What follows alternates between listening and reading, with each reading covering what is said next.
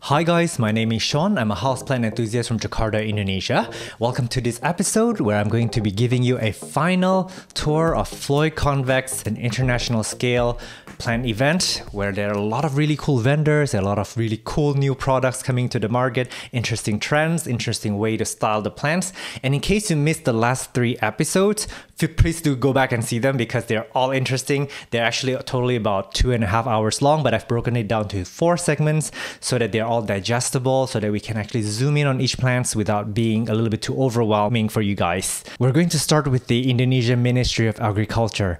I met up with him and he gave a brief speech on the current conditions of horticulture in Indonesia and also his aspirations.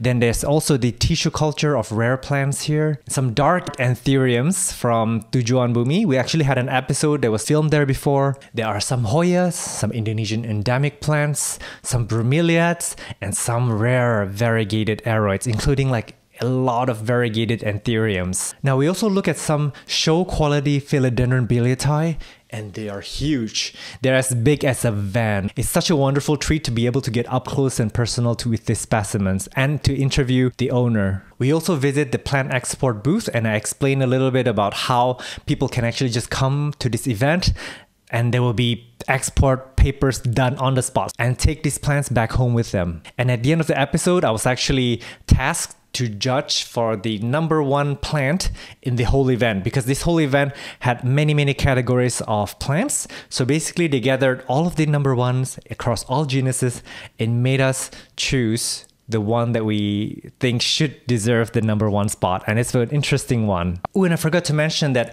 where possible, I will include the price on the screen. So when you check out the name of the plant, there might be a US dollar price on top, just in case you want to know how much these plants cost. But again, not all of these plants are labeled, so a lot of them are not going to have prices on them. But feel free to reach out to some of them. I know that you guys are living abroad in case you wanted to inquire about importing or exporting. And I have a feeling that all of these booths do export.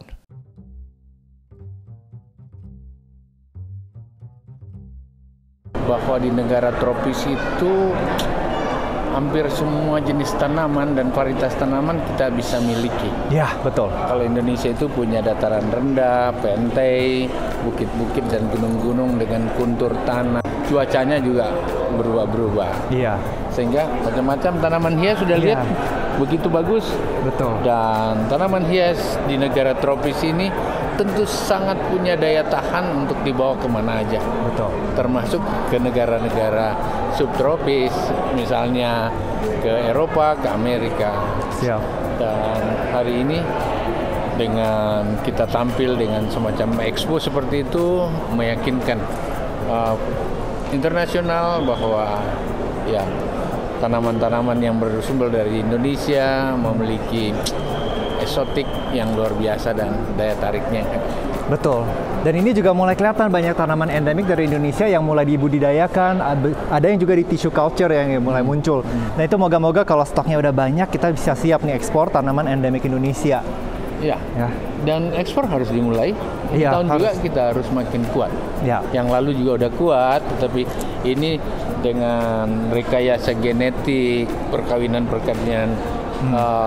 genetika yang ada, kita memiliki variasi yang sangat menarik, sangat banyak, dan punya daya tahan yang lebih kuat. We actually visited this booth yesterday, but today they have some interesting rare plants. This is a tissue cultured booth. There was endemic plants yesterday, but today we have the Alocasia friedek variegated, and we also have Cercestis mirabilis coming into tissue culture. This is some samples, and then there are some anthuriums, interestingly, even though they're often sown by seedlings very cheaply and readily. This is, I think, the silver blush, if I'm not wrong. Now the salesperson explained that the reason why they're being tissue cultured is because you can reach a standardized size within a standardized period of time. This is a variegated banana. It's a cute little tiny baby from tissue culture. This next plant is the variegated Philodendron UPI. How crazy is this? Each leaf costs a lot of money. And in this particular booth, everybody's packing up. This is actually the last day in the evening. I'm really happy to see people doing well with sales. This is Tujuan Bumi. He is an anthurium collector and hybridizer and also a seller. He has some grow lights, so feel free to check it out on his Instagram. His grow light is used to maximize dark leaves on anthuriums. He's tried different settings and this is the one that he's found more favorable. This one anthurium called out to me is called the Anthurium Blacki. It's $2,200 US. This is crazy. He told me that he flew this in. This particular plant really called out to me. I had no idea what it was before, but there's something about the darkness of the leaves, but the shine as well, the light tint of blue in it. So Tujuan Bumi specializes in dark leaf anthurium, so if you're into that kind of thing, please do reach out to him. He does export. This year, this is one of his hybrids. He called it the Anthurium obelisk. It's a Hoffmanii crossed with a luxuriance. There are some seedlings down below, and he's about to whip out the parent plant photos. So the left and the right, that's the mommy and daddy. They look slightly different, but they both have dark leaf, so he's really breeding them for the trait of having dark leaf. When you create hybrids, the babies will all differ from one another. Some of them will exhibit features more like the father, some will exhibit more like the mother. This one in my hand, this is the largest one of the siblings, so you can see what it kind of looks like now. And this is a close-up look of that grow light. It's got like red and blue hues that I don't understand, but it's supposed to bring out those dark color in the anthurium leaves, supposed to promote it. This is the Anthurium Ace of Spades, Tezula, and it's a dark form. I'm not familiar with this species, but it's actually very, very expensive and it's very, very rare. So if you're into dark leaf anthuriums, one more time, he is the guy you can go to. Although there are a lot of anthurium sellers around, do poke around and see which one fits you well and which ones you trust most. And all of them have different kinds of characteristics. All of them are curated a little bit differently. This one is the Anthurium King Clarinervium, and even that is a little bit dark. Next we have Namiri plant. She is a Hoya enthusiast and seller. This is a crazy, crazy long Hoya carnosa compacta regalis. It's a variegated one. Look at the new growth here. It actually grows pretty fast once it's reached a certain size because there's enough leaf to help photosynthesize. But when you start them from when they were small, they put out a new leaf every 6 months or so. And this one, I can tell that it's put out like a few rows at the same time. So that's great. But she explained to me that she had this plant for 5 years. It took her 5 years to grow it to this size, and it was actually sold. So somebody has already bought it. I'm really, really happy to hear that. It was probably a very expensive purchase, and it was probably blood, sweat, and tears for her to raise this plant. This is actually very prone to mealybugs, and it's also very, very unforgiving with overwatering. And it can also wrinkle up if you underwater it, and it's really difficult to bring them back. Here is a variegated begonia. I actually had to ask them if this was like a chemically induced variegation because it looks so dreamy, and they thought that no, this is actually a normal and stable variegation. So I guess it's interesting to see variegated begonias coming into the market. Now I just found out that the Hoya rosida was a hybrid between Hoya weyerii and Hoya tsangii. This is interesting to me. I thought it was a species on its own, but this is what it looks like, and it's a Hoya that really, really sun stresses beautifully. This is a Hoya clemensorium. We might have seen that in last week's episode. They're also becoming quite popular, these very Jurassic looking Hoya. And one thing that I really like about it is that it's got this really masculine, very butch vibes, but then it flowers. So all Hoyas flower, and this really interesting and rugged plant will put out beautiful flowers at some point. And I really love this hanger that he has. It's basically made with like cotton twine. Now the Hoya roots can actually root into the twine, so you can just kind of tangle it up along the twine and it will root into it. How cute is that? It kind of replicates the consistency of bark, which they love to root into. This is a Hoya Sumatra, so I'm guessing it's coming from Sumatra region, but it's got really, really interesting leaves. It's got really nice shape and also some splash. This is the Hoya undulata. We saw some forms in last week's video. This is a more common form, I would say. I think I have. Do I have it? I don't know. I have so many plants by now that I don't remember if I have have certain plants. And there are a lot more popular Hoyas around here. This is the Hoya latifolia, if I'm not wrong. Look at how beautiful and sun-stressed the leaves look, the veins and everything. This is such a perfect leaf. My goodness, I love Hoyas, but the problem is I have a hard time with them. I'm an overwaterer and they do need specific care. You cannot just hose them down whenever you feel like it, like you would with an aeroid. Look at the cute tiny leaves that is coming from this. I love looking at baby Hoya leaves, but you gotta be careful not to knock them off. And this is a Hoya Waimanii Borneo. We actually, again, we saw a Waimanii that splashed yesterday and it looks a lot cleaner than this. Some people like this rugged kind of look. Looks like some animal has pooped on it. Maybe it is a survival strategy. And this one here, this is a beautiful Hoya on a trellis. Look at the leaves. How elegant is that black vein and the black rim.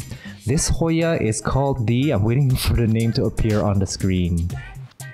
Give it a minute. Okay, Hoya crassipetiolata. I sometimes struggle with plant Latin, but I don't know, it comes pretty easy for me. I think more people butcher it than me. So yeah, there are a lot more Hoyas in this contraption. I really like when you have a lot of Hoyas and you hang them in this cotton twine. This is the Hoya flagellata. Oh, it looks a little bit like the Hoya caudata. It's got nice silver specks on the leaves. This is a more lemony yellow Hoya, and it's really quite interesting. I love petting them. I love it. It's like petting a kind of a reptile skin. This is the Hoya pachyclada variegated, and this one, the variegation is on the inside. It's called the, I don't know, I just call it the variegated reverse, but I'm sure the variegated reverse would be a much slower grower than the regular variegated form.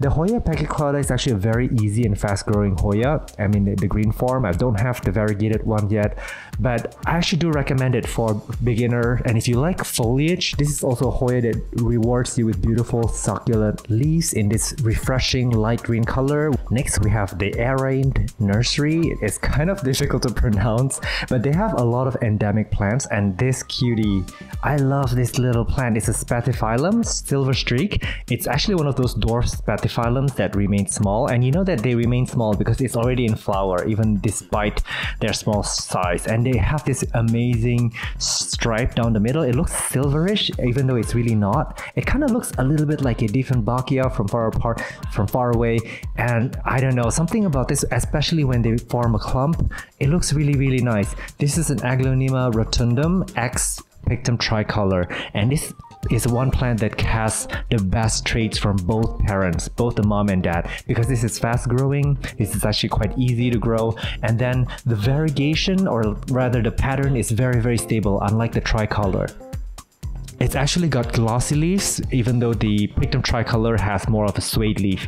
This is called a Homalomina silver. I'm not sure the exact Latin name of this. A lot of Homaluminas are not properly described, but they are all in the aeroid family. This is really cute. This is a red humilis.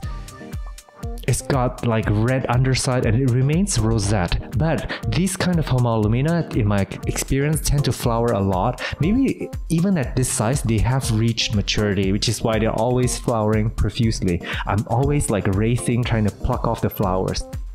This plant, I'm not sure exactly what it is, but I'm guessing it's an aeroid. The flower, the inflorescence is a little bit mysterious. It could have been an aeroid inflorescence. Do comment down below if you know what that species is. These guys are not for beginners. They actually like it very humid. They like their media a bit damp. They don't want to dry out completely, but they can also rot very easily in my climate here. This is a really gorgeous Scindapsus pictus exotica variegata. I'm gonna be saving up for this. I'm also gonna wait for the price to come down, but look at how picturesque the leaf is. My goodness, there are a lot of variegated Scindapsus here, and this is a Melanochrysum that's variegated, and this one has particularly nice variegation, especially back here where all the leaves seem to be variegated.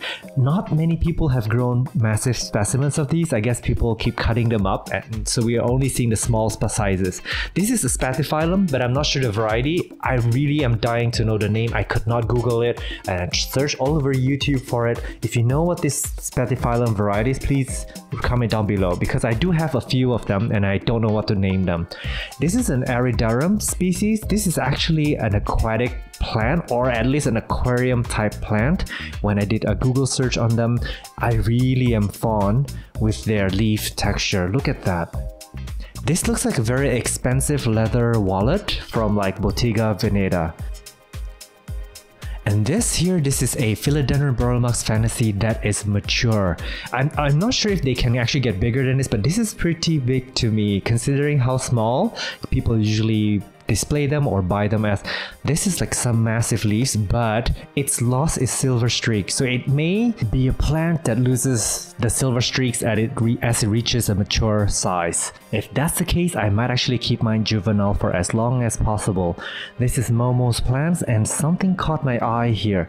This Scindapsus, I believe it's a Trubii Moonlight variegated, although it does look to me more like the SP Sumatra rather than the Trubii variegated, because the Sumatra actually has these more pronounced silver lines than the Trubii Moonlight. But I really love the contraption. Look at how lush it is down below. I love that there's a semi-arc plastic pipe behind it that kind of keeps it tucked in place. It looks a little bit better than a moss pole if you ask me. So maybe this is something that you might want to replicate with some of your climbing aroids, especially Scindapsus. Now these are common plants, but my goodness, they deserve a minute of our time. They actually are a gorgeous plant. They're easy to come by. They're very affordable. This is basically a variegated Ficus elastica, a rubber tree.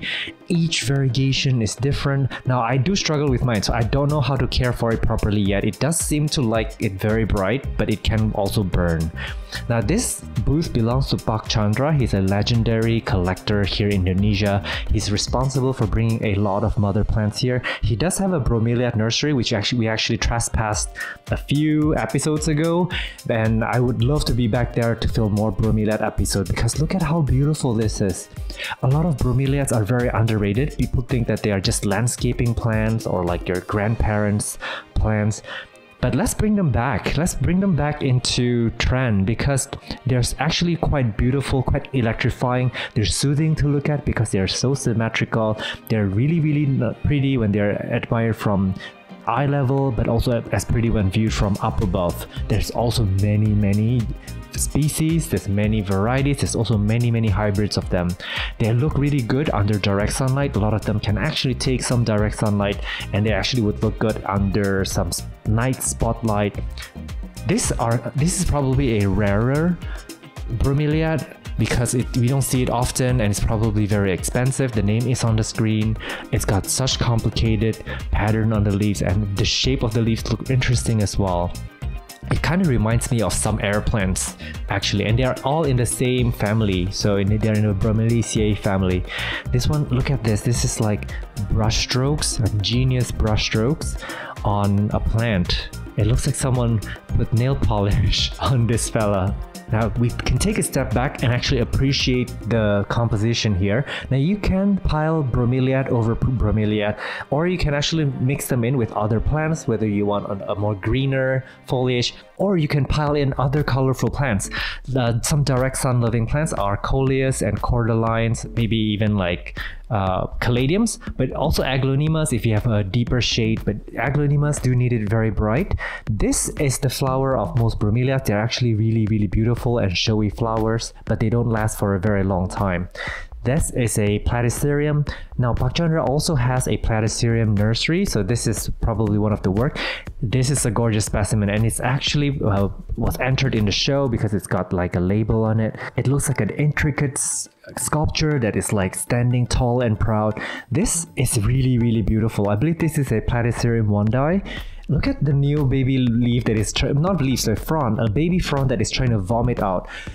It's so beautiful. It looks like a crazy lettuce from outer space. It's got like greenish the green that is very soothing, but it's also got like a tint of blue, and the composition, my goodness, it looks like a person's face as well. And now we have like a more serious landscaping situation here with a water feature. This is really great. I really enjoy seeing this put into a trade show, all this effort that's put in. Oh, that's Irene, also from Living Around. She's in literally all of these 4 episodes because we keep running into each other as she is touring the booth.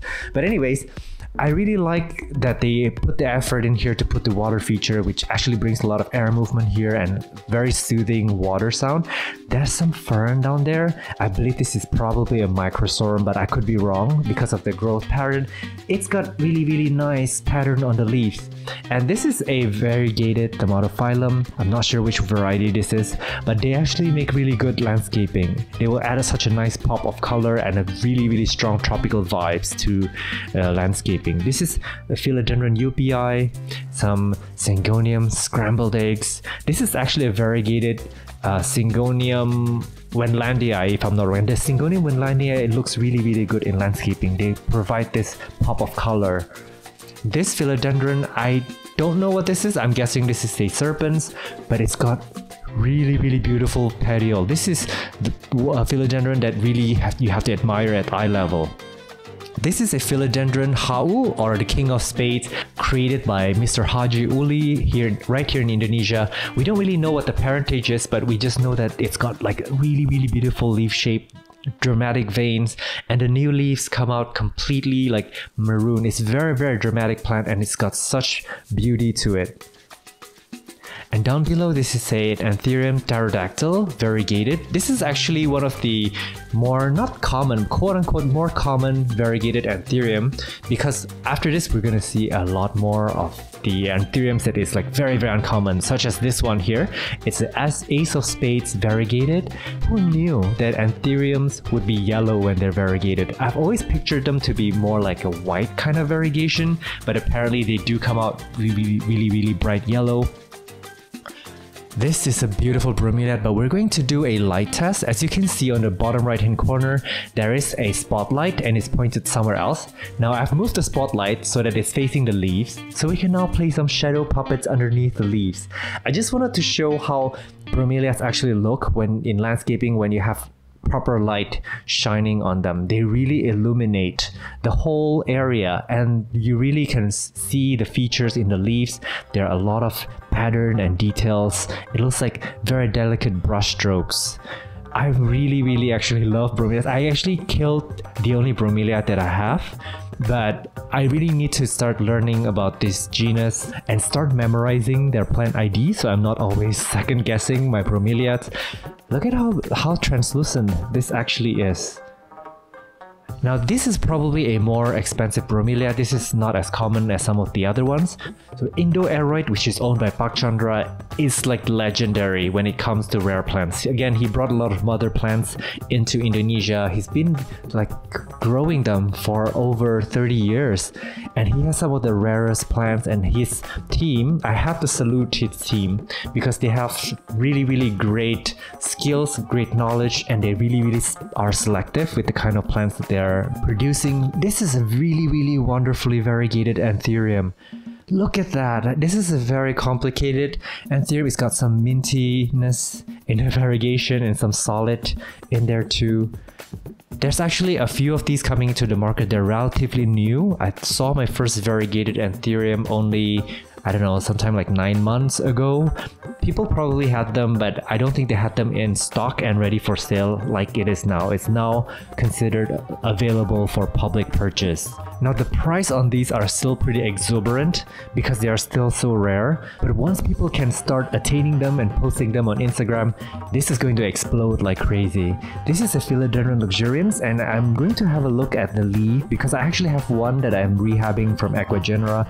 Now this booth here, Plant the Plants, he's got some massive rare aeroids. So this one is the Monstera. Oh, I tripped on something in the episode. Look at how big this leaf is. This is a gorgeous plant. Not only the leaf shape and the form and the health of the plant. Sorry, this is the ocean mint before I lose the plant ID. But the variegation is amazing. It's not your regular variegated Monstera. Again, it's called the Ocean Mint. So it's like very like mojito type muddled variegation. And this is a huge Philodendron billietiae. And I was actually given a little bit of history on this guy. Look at how big this is. First of all, it's some of the biggest one that I've seen, and this would definitely cost a lot of money, and they're actually really nice when you appreciate them from down below. This is forming a rosette pattern, which is going to suggest that it's been living under a shade cloth, getting 360 degrees view of the sky. Every leaf is variegated beautifully. Look at this. And there's actually very little, or in fact there's no defects on these leaves. That's because this plant used to be a winner. So this was actually a #1 winner for a plant contest. I can't remember which show it was, but I think it's very deserving of it, because for the plant shows you do need to have a really nice rare plant that is like wonderfully variegated all around. You also need to have them be cared in pristine conditions so that they don't have any kind of defect on the leaves, and a lot of them still display some of the younger leaves down below. So this is one such specimen. I believe this one was around 3 years old. The person actually bought it about 3 years ago, and it was actually still a medium size. So they're not the fastest growing. I mean, they're not the fastest, but they're not the slowest growing either.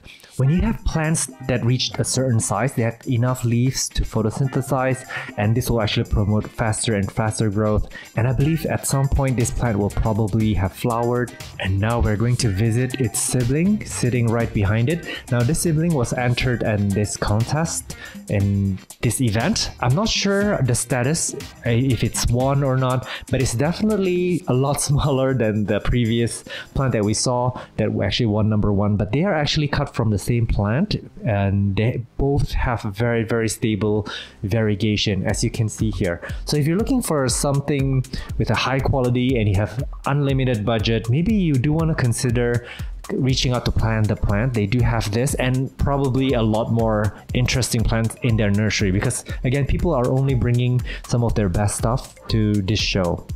This next plant down below, this is the Philodendron Whippleway, and it was made popular probably by Kaylee Ellen. So anytime she talks about a plant, it actually explodes in popularity, and this is one of them. And we don't have many people who have this in Indonesia, but let me know if it's quite common in your area or not, because actually all philodendrons, all species have existed before. It's really rare to find new species that are like created or newly discovered. This is actually interesting because the leaves do gradually turn green over time, as the new leaves are almost like white or creamy white with probably very little chlorophyll. So you can imagine that this is probably a very slow growing plant, and that is also why they are so rare and expensive. Now I want to talk a little bit about this export booth. This is by Titik Hijau, and I've partnered up with them before on my export event, and they actually do have an export booth here because people from overseas can come to this event, purchase the plants, and they will be registered right here, right now, and the plants will be packed up. This means the person can go back to their country in the next few days and bring the plant with them. This is crazy amazing, right? So this is like hand-picking the plants. You can choose some of the variegated plants, like for example this gloriosum here. I'm really happy that it's sold. You can hand-pick them out and then bring them without any shipping risk, shipping cost. So this is a really good system, and they definitely will be trying to bring more of this, and I will be announcing more on the channel if more events like this happen. And I really would love to support the local growers here, because there are actually lots of really wonderful rare plants coming out from Indonesia, but there's sort of a disconnect with the export market because of the bureaucracy of shipping, phytosanitary. And by the way, the government is really helping in this event as well. So the government, the export customs do have a booth here to expedite that process. This is actually a booth from a Singaporean and a Thai friend. It was actually full yesterday, so I guess they sold out most of the things. And greenspaces.id, this is their booth. So if you're living overseas and you're a plant person, you probably have heard of them before, because they do export a lot of rare plants worldwide. There's a huge Philodendron melanochrysum just hanging out back there. How amazing is that? So they actually do own a tissue culture lab, and they have a huge growing facility. This is a really beautiful Platycerium elephantotis, by the way. So do check out their Instagram, or they probably also have a professional website that you can check out their products in case you're interested. And there's like some spiritus sancti action going on back there. They used to be unicorn plants, like nobody would have them and it would be impossible to see one. But now it's becoming more and more, I wouldn't say the word common, they're still very expensive and rare. This is the Philodendron lelandmiano, and I actually really love this one because each leaf is dramatically different from the rest. It looks like it's a key that fits a certain lock. And there are some alocasia. I think this is a bambino variegated, but I might be wrong. And there's just a lot of really interesting anthuriums, more anthuriums coming out, and those huge anthurium veitchii. Those are like legendary sizes. I don't know how long it will take to get to that size, but if you look from afar, they are in pristine condition. So they were grown with a lot of care and love. This is a Philodendron caramel marble. This is actually a variegated plant that is not gone down in price. I don't know why. It's probably a slow growing plant from, I'm guessing, or maybe just difficult to propagate or produce. But this is on my wish list. It's actually got very beautiful variegation and love the leaf shape and the rosette form that it has. This is a Homalomina erubescens variegated. It's actually got beautiful red petiole. I don't know if you can see on the screen. And then some insanely variegated Alocasia frydek. Look at the variegation. This is insane. This is probably like dominantly variegated. And there are some huge anthuriums. I don't know what this is. I'm guessing this is probably the red crystal. But when they have produced inflorescence like this, they're probably ready to be bred with one another, to be hybridized. So some of these mother plants can fetch a lot of money actually, and this is a beautiful form. I love that new leaf. There's like beautiful red tone on the leaves. Now this anthurium looks very curious to me, and I know this is an anthurium because of the inflorescence, and it's got this trilobe, this raptor claw like feature that I really quite adore actually. I love plants with these trilobes. And look at that again, look at those veitchii. They literally have no burn or no spots on them. And next to it is the queen anthurium. So the king and the queen is sitting next to each other. Now I want you to bring your eyes to the leaves. They are in perfect condition. Now the white stuff is probably fungicide that's sprayed onto anthuriums. They do need to be treated with fungicide often. Now these are two very difficult anthuriums, the Anthurium draconopterum and before that is Argyrostachyium. I actually bought them from Aquagenera and they both did not make it. They're actually quite finicky and they love humidity. They're quite impossible to rehabilitate. But once you get a plant that's already this size, it's probably very easy to just keep growing them. Of course, this is not a plant that ships very easily or very well. And finally here, I was actually asked to be the judge for the #1 plant of the show. So all of these plants that you see on our table are the #1 plants for each genus or each category. So I'm supposed to look at every one of them and figure out which one is my favorite. Not my favorite, but one that I think is the best. And it's very subjective because these are all very different genus and different categories. But I actually chose this one, this specimen here, because it's really, really wonderfully variegated. It's also flowering profusely and every leaf is in perfect condition. This is one of the larger Monstera Bromeliads flame that I've seen in the show so far. It's actually really, really rare and even the first leaf is still there. How amazing. This Aglaonema is insane. None of the leaves are damaged. You can still see down below that all the original leaves are intact and it's such a beautiful rosette pattern. Somebody took the time and effort to grow this out. It must have taken years to get to this. Plant competitions are a norm here in Indonesia and the people are really proud of not only this collection but how they care for them and how they display them. It is an integral part of the plant community and no event is complete without them. This Sansevieria, look at it from up above. It's so beautiful. It's perfect. If I had the chance, I would have voted this #2 probably. Alright, so I guess that's all 4 episodes. In case you missed some of the older ones, feel free to check them out because I filmed them in no particular order. And with that being said, I hope that you guys are doing well, growing well, and I will see you in the next one.